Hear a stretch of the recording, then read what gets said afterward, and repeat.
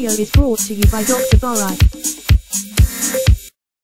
Please press on the subscribe button and the bell icon. Hello everyone, this is Abhijit Barai. Over these next few minutes, I'm going to talk about the diagnosis and management of migraine. And I hope that you find this useful. Migraine is a big gray area that we deal with every day. We see hundreds of patients of migraine headache, and sometimes they turn out to be some alternative life-threatening condition like some subarachnoid hemorrhage or dural venous sinus thrombosis. So it's very important that we have a very good understanding of the diagnosis and treatment so that the patients can be benefited.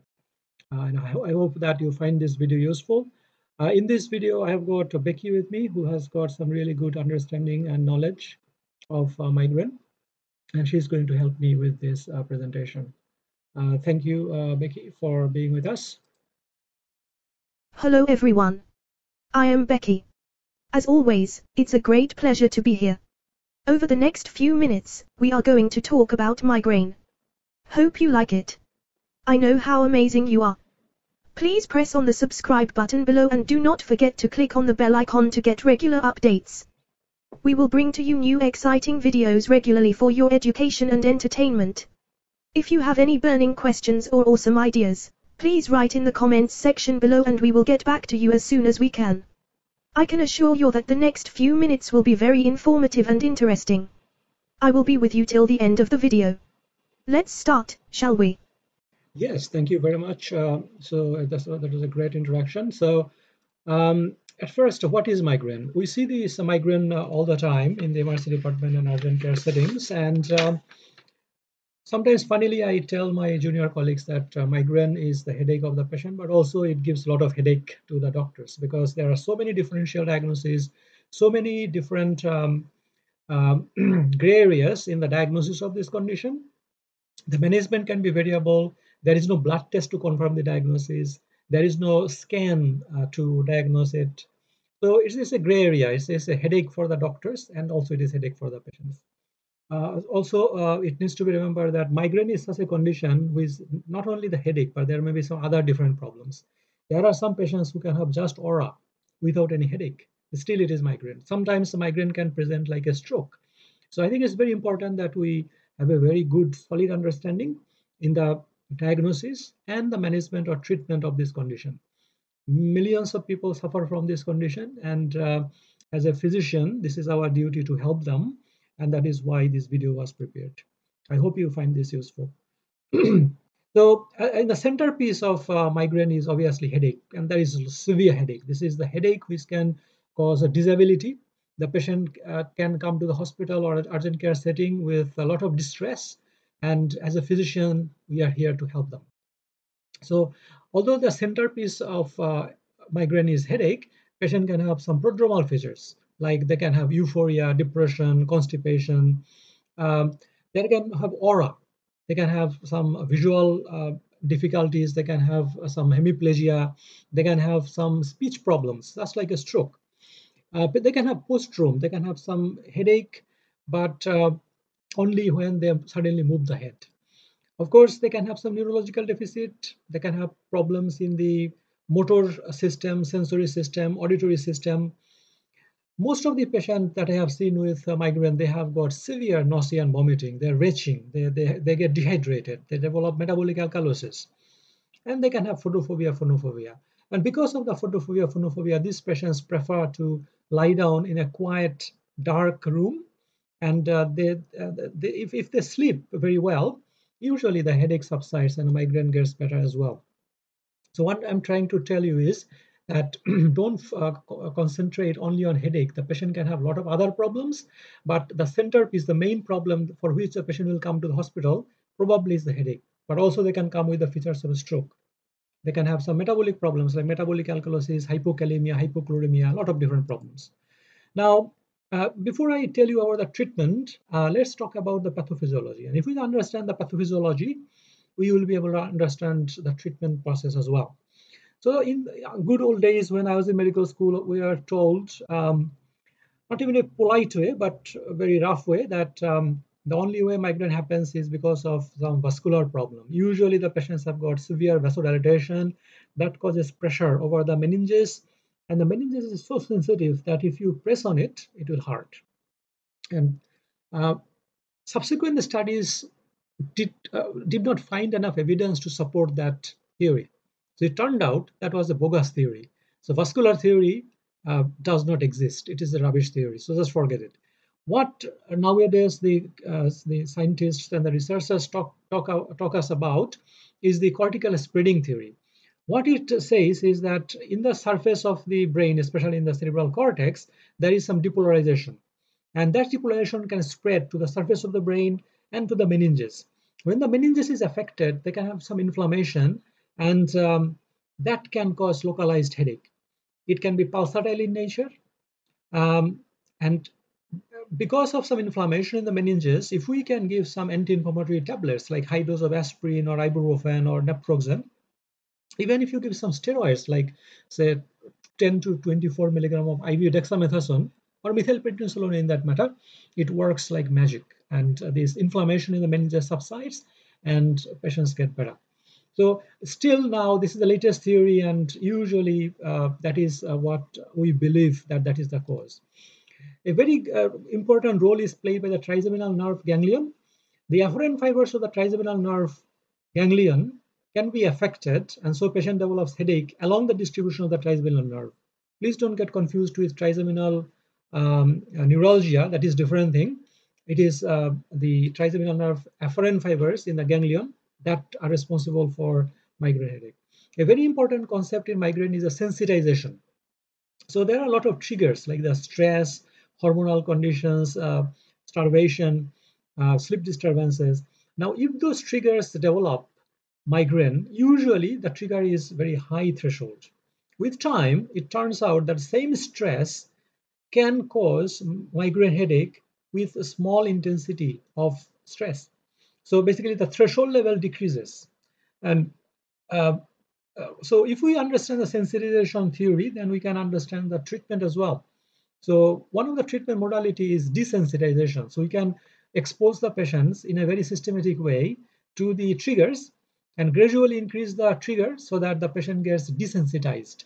And that is the way of treatment of migraine headache as well. It was found in different MRI scans that the patient's brain, cerebral cortex, in some areas, they are thicker than other people who don't have migraine. On the other hand, in some other areas of the brain of the patients with migraine have got thinner gray matter than the people who don't have migraine. So the patients who have got migraine have got some structural abnormality or structural differences from the people who don't have migraine. Serotonin plays a very important role in the causation of migraine. So usually if the patient has got deficiency of serotonin, they develop migraine. And then the treatment is very simple. Give some medication that can increase the serotonin level. For example, you can give citalopram, escitalopram, this is SSRI, or venlafaxine, which is SNRI, or you can give tricyclic antidepressant like amitriptyline or nortriptyline. That can increase the serotonin level, and if the serotonin level increases, then the migraine headache improves. So these are a few theories. Still, some of them are not proven. Most of them are proven. Vascular theory is out of box. Nobody believes this vascular theory anymore. Now a little bit about epidemiology. Becky, could you please tell us a little bit about epidemiology of migraine, please? Thank you. Migraine is a common disorder that affects up to 12% of the general population. It is more frequent in women than in men. The migraine attacks occur in up to 17% of women and 6% of men each year. Migraine without aura is the most common type, accounting for 75 to 80% of the cases. Migraine is most common in those aged between 30 and 39 years. Migraine also tends to run in families. In fact, the incidence of migraine is 3 times higher in patients with a family history of migraine than those without a family history of migraine. Although not fatal, migraine is a major cause of disability. It is ranked second worldwide in 2016 among all the diseases with respect to years of life lived with disability. Migraine may have association with some other diseases as well. The data from several retrospective nationwide cohort studies in Taiwan, all from the same group of investigators, suggest that migraine is a potential risk factor for Bell's palsy, sensorineural hearing loss, and oculomotor cranial nerve palsies. However, independent reports are needed to confirm these associations. Excellent. So that is a very short but very crispy epidemiology. That is all we need to know. Now the clinical features. There is this Great Mnemonic pound. I'm pretty sure most of you have heard about this. So if you remember pound, then you will be able to remember the clinical features of migraine as well.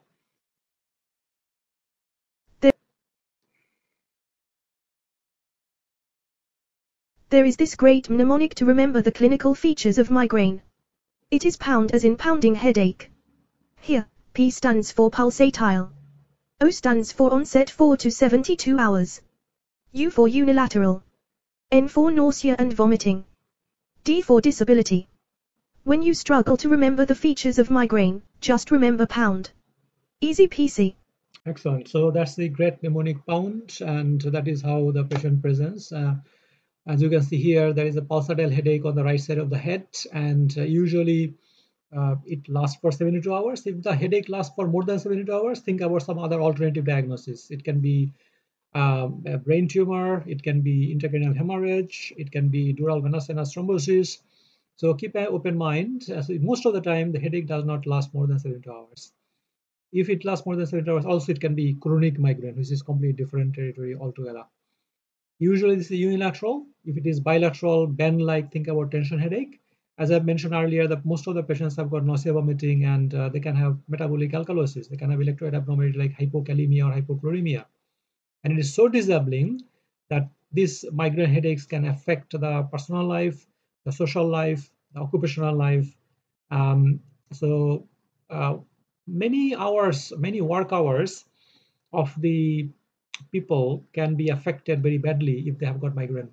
So this is, we need to, as an employer, I'm pretty sure the well-being sector should look after the employees if they have got migraine, because many hours of work can be affected by migraine.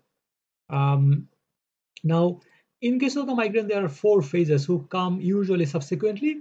The first phase that the patient develops is the prodrome. So in the prodrome, the patient develops euphoria, or they can have depression, they can have constipation. When the patient develops prodrome, they know that they are going to have headache within the next few minutes to few hours, and that is the alarm bell. And they can know that, oh, I need to go to the bed, or I need to lie down, or I need to take some rest in a dark, quiet environment. Now, one of the important and very confusing thing is the aura. There are four different types of aura, and we'll talk about it in the next slide. Now, aura can be really challenging. Sometimes a patient can have so much bad symptom that it looks like a stroke. For example, in hemiplegic migraine, when they develop, one side of the body gets paralyzed. Visual aura is the commonest type of aura, but the aura should not last for more than 60 minutes. If those symptoms last for more than 60 minutes, think about something else. It may be stroke, it may be brain tumor, it can be intracranial hemorrhage, or something else. The phase three, which occurs after the aura, is headache. It is the usual conventional teaching. However, in the recent studies, it show that when the patient has got aura, the headache may be there as well. Now, headache, as we have mentioned earlier in the previous slide, that is pulsatile, unilateral, and usually from 4 to 72 hours. They can have nausea, vomiting associated with the headache, and they can have disability as well. Now, the last phase is the prodrome. When the headache subsides, if the patient suddenly moves the head to one direction, then they can have a severe localized headache on the same area where they have got the migraine headache. So if we can understand these four phases, that makes the life a lot easier to diagnose a patient with migraine. This is the classic presentation of migraine when they have got this prodrome, aura, headache, and postdrome subsequently. Now, there are four different types of aura. Aura is a symptom. It's not a sign. It's a symptom. The patient will have some visual problem, auditory problem, or some sensory problem or motor problem. These are the symptoms that can have. They can have positive aura or negative aura. Positive aura, for example, they can have some bright spot in the visual field. That is a visual positive aura. The negative visual aura is the visual field will get obliterated. They will not be able to see something. So the visual field will disappear completely. But again, this aura should not last for more than 60 minutes. In case of the auditory aura, it is not as common as the visual aura. Again, it can be positive or negative. For example, if the patient has got some dysphagia, difficulty in speaking, that can be one of these type of aura. Sensory aura, so they can have tingling sensation, they can have allodynia, they can have some paresthesia type of presentation. But again, sensory aura is not as that common like the visual aura. A very rare type of aura is the motor aura. They can have hemiplegia. They can have some increased tone. Sometimes reflex can be increased. So this is some weird and wonderful things that can present. And if the patient is known to have migraine, they're already habituated with aura. Now, with regards to the aura, one needs to be very clear about it that most patients don't have aura. 75% of the patients do not have any aura. They have migraine straight away, migraine headache. However, 20% of the patient, 25% of the patients will have aura. Most of the time it is visual aura, but they can have other aura as well. Another important thing is that the patients do not have multiple different types of aura at the same time. So if somebody has got visual aura, they may not have sensory aura. If they have got motor aura, they may not have the visual, auditory, or sensory aura. So this is a very interesting concept about aura. It's a very gray area. The people who have got migraine, they know what it is. Because it is a symptom, not a sign, it can be very difficult to comprehend by the clinicians. Now, one type of visual aura is something called the fortification spectrum. So what happens is in the visual field, they develop a C-shaped zigzag line, and then gradually that visual field gets obliterated and the whole visual field gets obliterated. Gradually, within 60 minutes time, the visual field comes back. If the visual field does not come back, think about something else. It is not probably migraine, it is probably something else. So you went to a holiday and you were watching the sunset, and suddenly you notice that there is a little zigzag line which is expanding, and the whole visual field will get obliterated. This is the fortification spectrum. Another holiday you went there, and suddenly the whole visual field has gone. So that is the fortification spectrum, which is the type of visual aura. Now, whenever we talk about aura and headache, think about a condition that not that commonly found, but it can happen. Patient can have just aura but no headache. Very rare, but it can happen. And Becky is going to talk about this topic a little bit in details.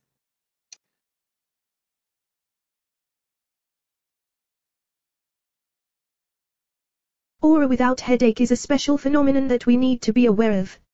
Migraine aura without headache manifests as isolated aura unaccompanied by headache. This is also known as migraine equivalent and aephalgic migraine. In a Danish case study, about 4% had exclusively migraine aura without headache. Auras without headache may be confused with transient ischemic attacks, especially when they first present in older patients as late-life migraine accompaniments. The late-life migraine accompaniments are symptoms related to the onset after the age of 50 years of migraine aura without headache. The most common symptoms are visual auras, followed by sensory auras such as paresthesia, speech disturbances, and motor auras, such as weakness or paralysis. The most common presentation is gradual evolution of aura symptoms with spread of transient neurologic deficits over several minutes and serial progression from one symptom to another. Excellent. That's a very good summary of the aura without headache. Now, as I mentioned earlier, there are some triggers that can cause the headache. It's not the cause; it's the trigger. So basically, it's just uh, starting the headache or starting the migraine. The commonest, about 85% of the patients will have some emotional stress. In females, the commonest trigger is hormonal conditions, hormonal fluctuation. If the patient is starving, that can be a very common cause of the migraine trigger as well. On the other spectrum, if the patient drinks some red wine, not the white wine, but the red wine, if the patient eats some chocolates, that can be a trigger, but not that frequently or not that severe like non-eating or starvation. As I mentioned earlier, sleep disturbances that can cause the triggering effect of headache in about 50% of the patients. So The least common cause is exercise and sexual activity, probably about, I think it is about 5% cases. It is the trigger. There are different subtypes of migraine. So migraine can occur with aura in 25% of the cases. In 75% of the cases, there is no aura. There is a type of brainstem aura, which is usually found in case of children between or young people between 7 years and 20 years of age. They can have the brainstem manifestations. They can have the ataxia and the cerebellar symptoms. As I mentioned earlier, that that patient can have hemiplegic migraine, where one side of the body gets paralyzed, just like a stroke. But it's not a stroke; it's a migraine. Ocular migraine or retinal migraine is a condition where the visual disturbances can be found. And chronic migraine is a type of migraine when the patient has got migraine more than 15 days every month for more than 3 months. Vestibular migraine is the migraine when the patient develops vertigo, nystagmus, this type of presentation. Menstruation may be associated with migraine, and there may be various types of complications. For example, patient can have status migrainosus, that is a complication. Seizures can occur, even cerebral infarction can occur. So during migraine headache, there may be so much vascular involvement that that patient can have actually a cerebral infarction. Now, the international classification of the headache disorder 3 has got a classification system on the basis of which the diagnosis of migraine can be done. There are two different varieties. In 25% of the cases, they have got a migraine with aura, and in 75% of the cases, patient can have migraine without aura. Now, there are five steps in the diagnosis of migraine according to the ICHD classification. Now, first of all, out of this classification, we need to have B, C, and D at least 5 attacks. If the patient has just one attack, we cannot diagnose it as a migraine. So migraine attack should last for 4 to 72 hours, as we have mentioned earlier, and at least two of the following should be present. These are unilateral location, pulsatile in nature. They can have moderate to severe intensity and aggravated by or causing the avoidance of routine physical activity like walking or climbing stairs. So at least two of these four things should be present, and out of these two, like nausea, vomiting, and phonophobia, at least one should be present. So these are the three characteristic features which should be present at least 5 times, and the patient should not have any differential diagnosis like a cerebral hemorrhage or dural venous sinus thrombosis or temporal arteritis, acute angle closure glaucoma. These are the differential diagnoses, and we need to exclude them. So as you can understand that the patient needs to have at least 5 attacks to diagnose the migraine. So emergency medicine is not the place that we can diagnose migraine. GPs can do that. Urgent care physicians can do that. Unfortunately, emergency department is not the best place to diagnose migraine. Similarly, if the patient has got migraine with aura, which is found in 25% of the patients, there are the four steps in the diagnosis. So the first of all, one or more of the following fully reversible aura symptoms should be present. As we have mentioned, they can have visual aura, sensory aura, speech or language aura, motor aura, brainstem aura, and retinal aura. At least one should be present. Number two, at least three of the following characteristics should be present. These are at least one aura symptom spreads gradually over more than 5 minutes. Two or more symptoms occur in succession. Each individual aura symptom lasts for 5 to 60 minutes, and at least one aura symptom is unilateral, at least one aura symptom is positive, and the aura is accompanied by or followed within 60 minutes by headache. So at least three of these six will be present, and at least one of the aura should be present, and there is no differential diagnosis. So if these characteristic features are present, then we can diagnose a migraine with aura. So emergency medicine department may be, or urgent care center may be a place where we can diagnose this. But again, they need to have at least 2 attacks. If the patient has got the first attack, then we cannot diagnose it. But if the patient comes within a few hours, a few days with a second attack, then we can diagnose it. So we need to keep a very open mind that this is probably beyond the expertise of the emergency department. Now, when it comes to diagnosis, we don't have any blood test, we don't have any imaging, we don't have any other investigations. What we can do is use those ICHD3 diagnostic criteria. And as I mentioned earlier, that emergency medicine may not be the best place. Either it is urgent care setting or GP practice where this diagnostic criteria can be used for the diagnosis of migraine. We can do some physical examinations to see if there any fever, is there any neck stiffness, is there any focal neurological deficit, to exclude or rule out the differential diagnosis. There is no physical examination to confirm the migraine headache, but we can use the physical examination to rule out the differential diagnosis. Now, with regards to the neuroimaging, there is no neuroimaging to confirm a migraine. Again, we can do neuroimaging in certain conditions to rule out the differential diagnosis. And Becky is going to talk about the neuroimaging in a few seconds. Becky, would you be happy to do that? Thank you. Usually, no neuroimaging is required for the diagnosis or management of migraine. However, there are certain situations where neuroimaging is warranted. For example, the first or worst headache in a patient with migraine may need a CT head to rule out a subarachnoid hemorrhage. Similarly, neuroimaging is required in a recent significant change in the pattern, frequency, or severity of headaches. In addition, new or unexplained neurologic symptoms or signs, headache always on the same side, headaches not responding to treatment, new onset headaches after age 50 years, new onset headaches in patients with cancer or HIV infection are few of the conditions that warrant neuroimaging such as a CT head. If there are associated symptoms and signs such as fever, stiff neck, papilledema, cognitive impairment, or personality change, then that may also need neuroimaging. Excellent. So one of the things we need to be very careful about is that if there is new onset headache after 50 years, it can be temporal arteritis, it can be brain tumor. So think about something bad.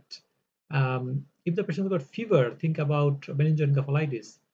If the patient has got neck stiffness, there may be meningoencephalitis or intracranial hemorrhage like subarachnoid hemorrhage. If there is first or worst headache of life, don't think about migraine at first. Think about subarachnoid hemorrhage at first. So these are the few conditions where we can do neuroimaging. Most of the time we do the CT head uh, without contrast, but sometimes CTA may be required. We might have to do MRI or MRA scan as well. So we need to have a very broad idea about the diagnosis. It's not very straightforward, and most of the time it's very challenging to diagnose this condition. Now, in case of the differential diagnosis, there is a big list, but we can divide them into two broad categories. One is the primary headache, and the other one is the secondary headache. Primary headache is the headache is happening only in the head, and secondary headache is the patient has got some other problems, which may be meningitis, which may be subdural hemorrhage. So usually the primary headaches are migraine headache, tension headache, which is like a band-like feeling associated with stress. But think about it that migraine also is associated with stress. So stress does not necessarily mean that this is a tension headache. Patient can have migraine headache due to the stress as well. And about 85% of the cases, the trigger for migraine is stress. Cluster headache usually comes in clusters. Now, secondary headache, it can be because of subarachnoid hemorrhage, subdural hemorrhage, meningoencephalitis. They have got neck stiffness, photophobia, reduced level of consciousness.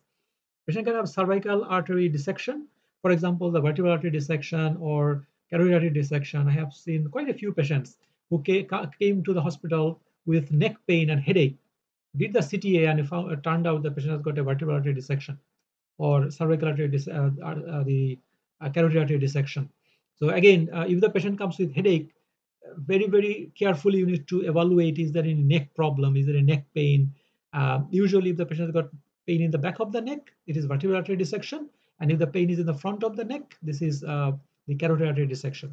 If the patient has got halo around the visual field or objects in the visual field, if the patient has got examination wise hazy cornea, if there is mid dilated pupil which does not respond very well to light, if there is intraocular pressure that is more than 20 millimeter of mercury, think about acute angle closure glaucoma, which can be a sight-threatening, time-critical emergency. So these are the patients who need early involvement, early review by the ophthalmologist as well.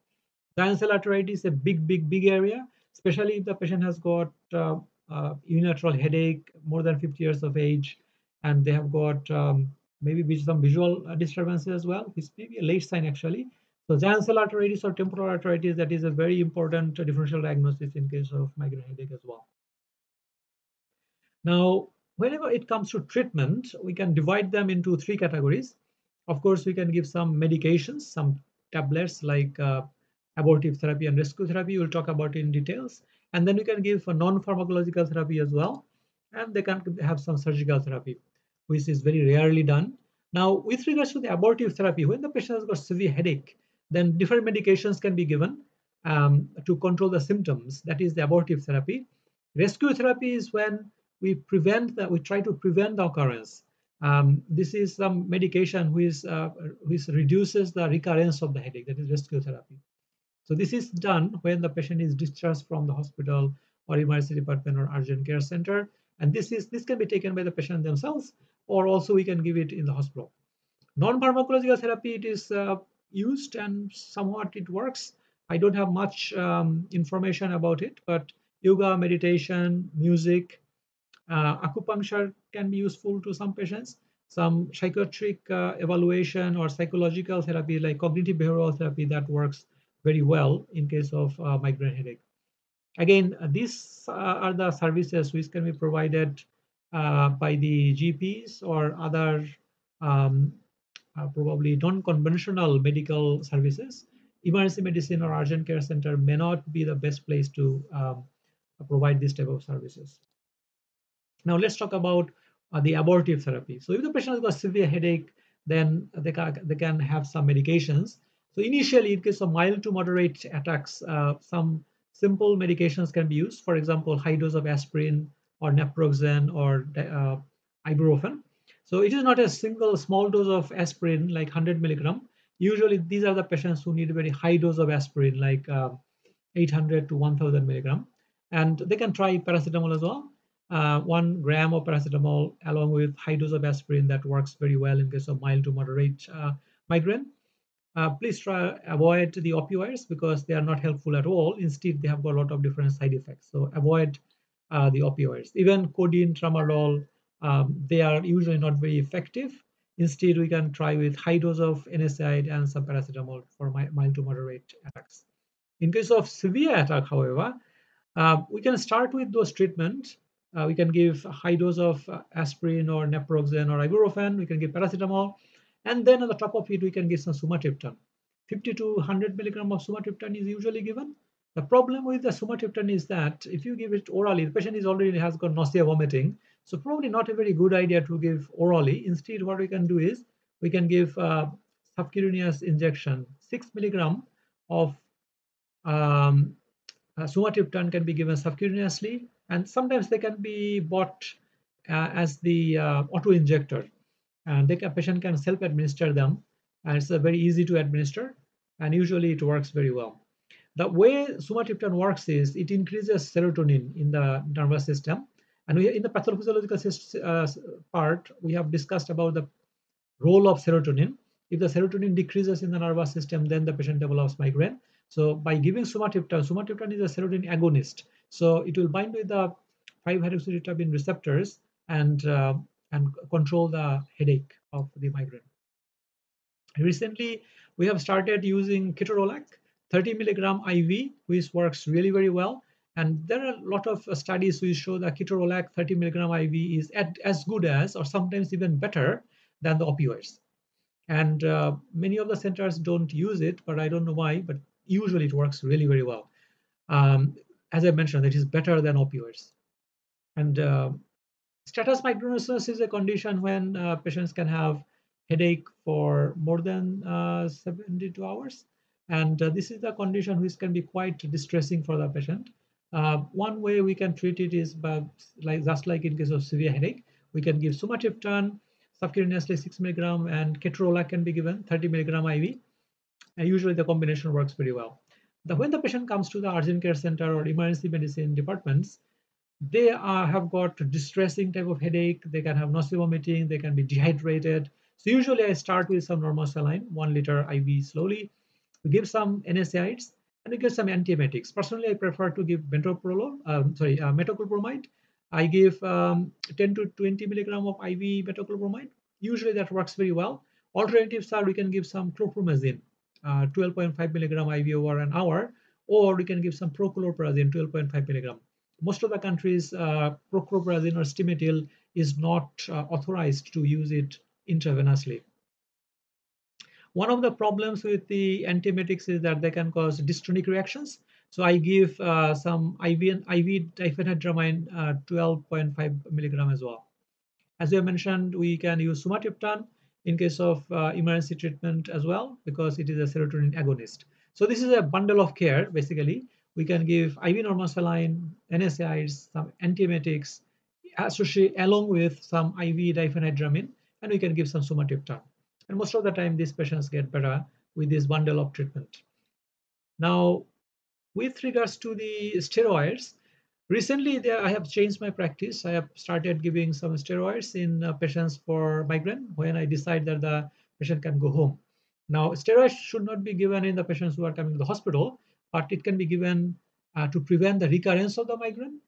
There are a lot of literature in the medical science papers, and these are freely available in the internet. So this paper was published 4 or 5 years ago in the British Medical Journal, and they showed that statistically speaking, IV dexamethasone can be really useful, and it prevents the occurrence of or recurrence rather of migraine headache over the next 72 hours.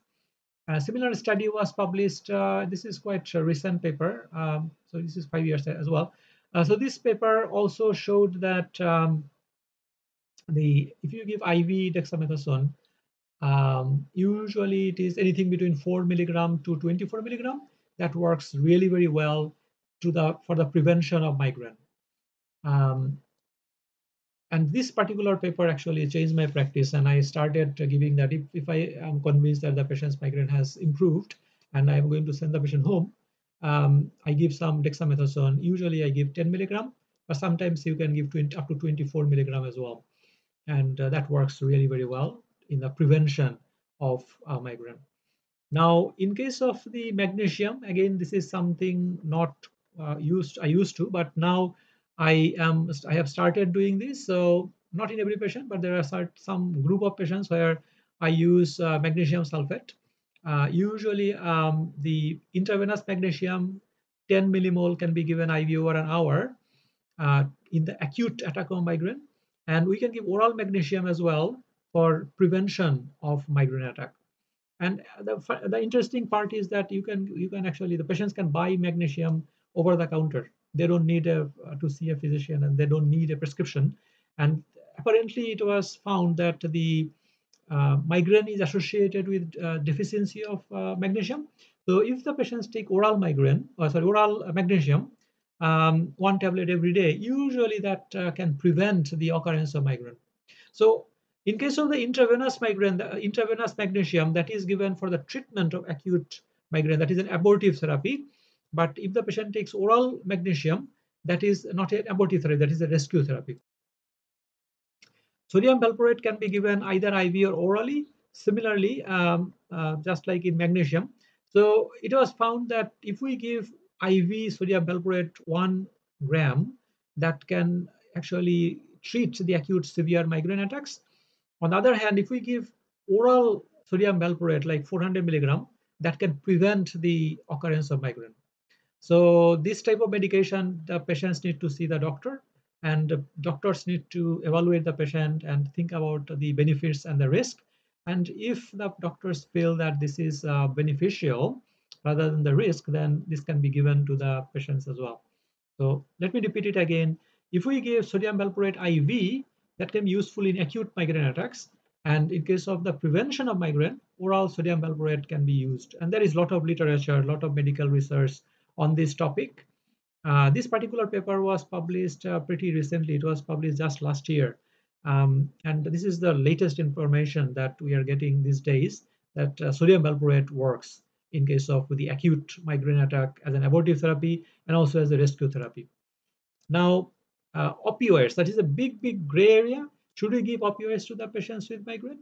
Probably not. There is no evidence to suggest that opioid actually work for migraine attack.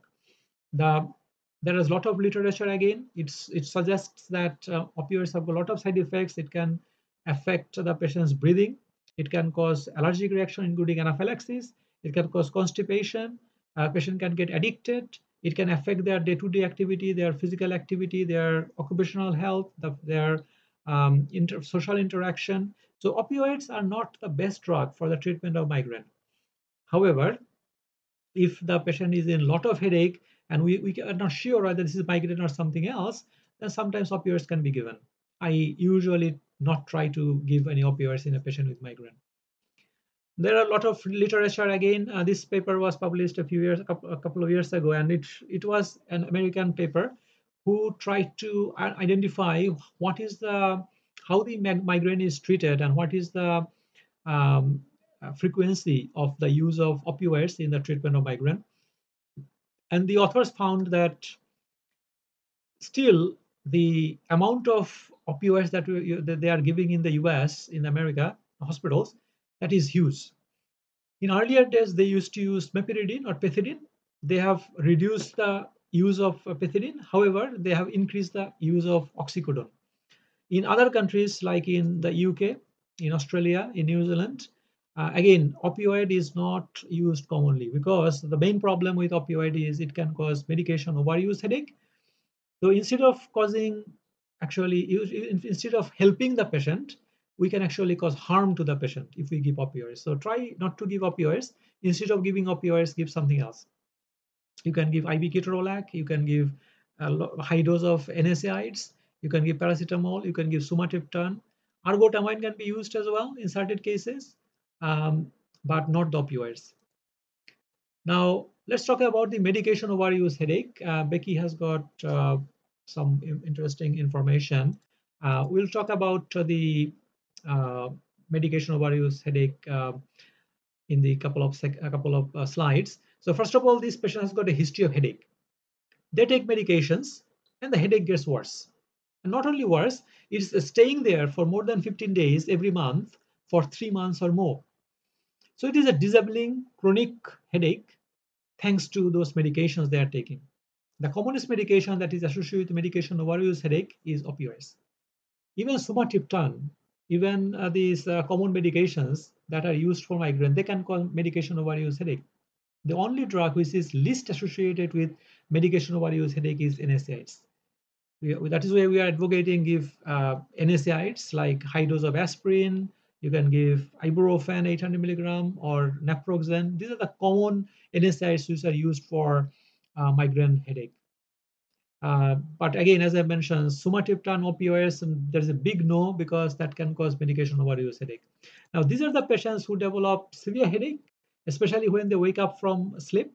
Any physical exercise that can cause their headache. They can have gastrointestinal symptoms like nausea, vomiting, and they can have like withdrawal symptoms. They develop restlessness, anxiety, irritability, poor concentration.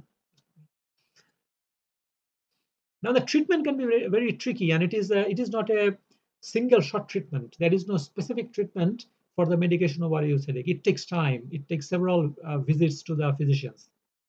The first step is the patient education. They need to know that taking the medication actually is causing them harm rather than benefit. So patient education is very important, and it is a shared decision-making process between the doctor and the patient.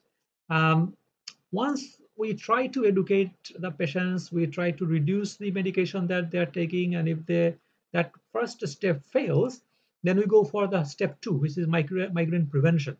And that is when we can give the sodium valproate as a rescue therapy. We can give some steroids for a couple of days if the patient does not have headache, but most of the time the patient have got headache, so steroids may not be an option. And if the step 2 fails, then we can go for detoxification. And for detoxification, either the patient needs to be admitted to the hospital or it can be done as outpatient clinic.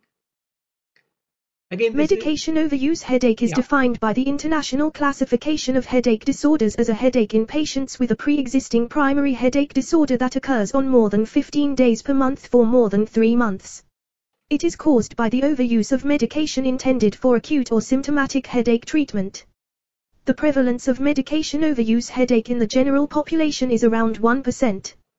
But, the condition is much more common in people with headache, in particular chronic migraine. The phenotype of the headache in medication overuse headache depends on the initial primary headache and the type of overused acute medication. The treatment of medication overuse headache is performed in 3 steps. Number 1, educating patients about the relationship between frequent intake of acute headache medication and medication overuse headache with the aim to reduce intake of acute medication.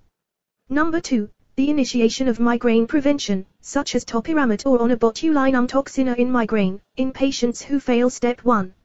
Number 3, detoxification on an outpatient basis or in a day hospital or inpatient setting, depending on severity and comorbidities. The success rate of treatment is around 50 to 70%, although patients whose medication overuse headache is associated with opioid overuse have higher relapse rates. In all patients with medication overuse headache, relapse rates can be reduced by patient education and care in the follow-up period. Excellent. So that's really good. So medication overuse headache can be a real pain. And we need to understand this concept. We need to know how to identify it and how to treat it. Right. So let's talk about rescue treatment. Rescue treatment is when the patient's headache subsides. We have decided to send the patient home. We can give some medications so that the headache does not recur. One of the medications that I have discussed about is dexamethasone IV. We have discussed about the role of magnesium. We have discussed about sodium valproate. But in addition to that, we can give some beta blockers. So atenolol, metoprolol, propranolol, they can be very useful. There are some calcium channel blockers like verapamil that can be given in rescue therapy. As we have mentioned that one of the reasons the patient develops migraine is because of serotonin reduction in their brain. So we can give tricyclic antidepressant or SSRI, SNRI to increase the serotonin in the brain tissue, and that can control the headache. Anticonvulsants, sodium valproate is a big topic here, and topiramate can be used as well as a rescue therapy. So let me repeat it again. For the rescue therapy that is given to prevent the occurrence of migraine headache, we can give some beta blockers, calcium channel blockers, antidepressants, and some anticonvulsants. Again, the patient should not take this on their own. They need to see a doctor. They need to be evaluated. They need to identify the risk-benefit ratio, and then the doctor can prescribe these medications. There are some new techniques which came to play recently. One is the botulinum toxins. I know one neurologist who specializes in botulinum toxin, and apparently it works very well. It works like magic. And I know few patients who are known to that particular neurologist, and they give this botulinum toxin with success. One of the new technique that I have learned recently, and I practice to the patients as well, that is occipital nerve block.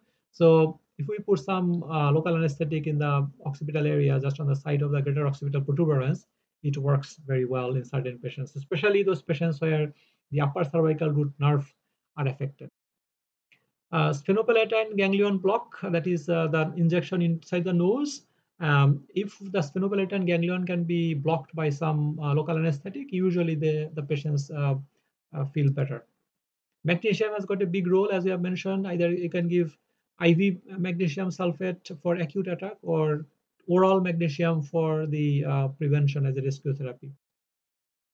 One of the thing that is I should have mentioned earlier is that if the patient has got a good sleep, the migraine most of the time it resolves. So melatonin has got a very important role in the control of the headache. So if the patient has got some melatonin, they have got a very good sleep, and when they wake up, the headache may subside, with the exception of the medication overuse headache, where when they wake up, the headache even gets worse. So if the patient's headache gets worse when they wake up in case of migraine headache, think about the medication overuse headache. Now, there are some non-pharmacological treatment, as we have mentioned. Acupuncture has got some role to play. Yoga, meditation, that has got some important role. And you can go to India. There are a lot of centers for yoga and meditation. You can go to the Himalayas, spend a few days and have some good holiday, and your headache may subside permanently. There is some music that you can listen to. And of course, the psychotherapist or psychiatrist can help some of the patients with the cognitive behavioral therapy. There is like a TENS machine. They use this nowadays, something called the transcutaneous supraorbital nerve stimulation, and it works very well as well. I have given some brief summary of this condition. So as the time progresses, the triggers can have low threshold in causing the migraine. And the desensitization technique is to expose the patient to the same trigger in small increments, and that can reduce the migraine headache. So let's summarize everything. And Becky is waiting eagerly to talk about the summary of migraine. Becky, go for it, please. Thank you. Okay everyone. It is time to wrap up now. So, migraine is a disabling condition. Although the headache is the centerpiece of migraine, there may be migraine without headache too. There are various types of migraine such as migraine without aura, migraine with aura, hemiplegic migraine, retinal migraine, menstruation migraine, chronic migraine etc.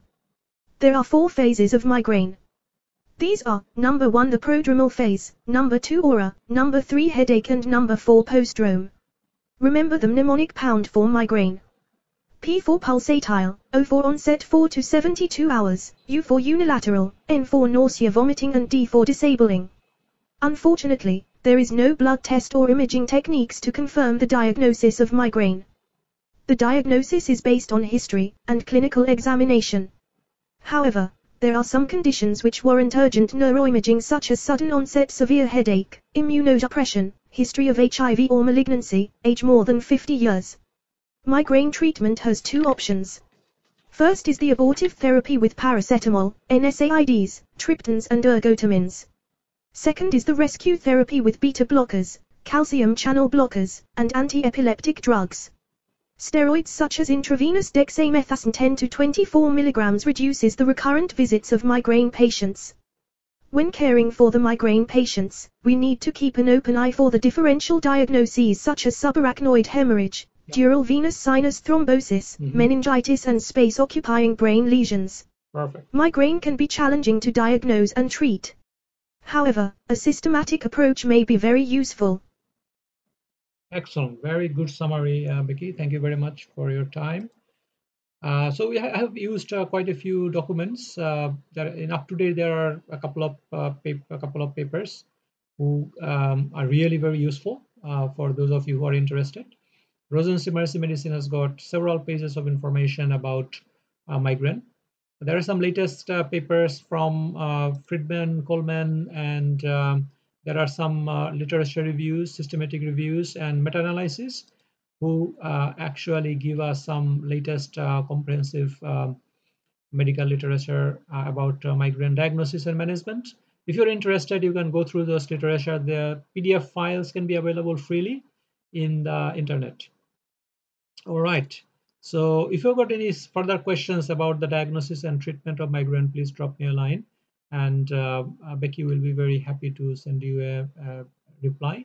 So it's a time to say goodbye. Thank you very much for your time that you have invested in watching this video. If you have got any further question, please let us know. And thank you once again. Thank you, Becky, for being with us. Okay folks. Thank you for watching the video. Hope you have enjoyed the video. You are so awesome. If you find it useful, please like the video, subscribe to the channel and share it with others. Please write comments below the video. For every comment that you write, positive or negative, I will personally give a cookie to my cat Lucy. I promise I will do. If you have any burning questions, constructive suggestions or some awesome ideas, please get in touch. We would love to hear from you. Your comments and suggestions are very important to us. You can contact us through email, Twitter or Dr. Barai's webpage. Thanks once again. See you soon. Bye for now.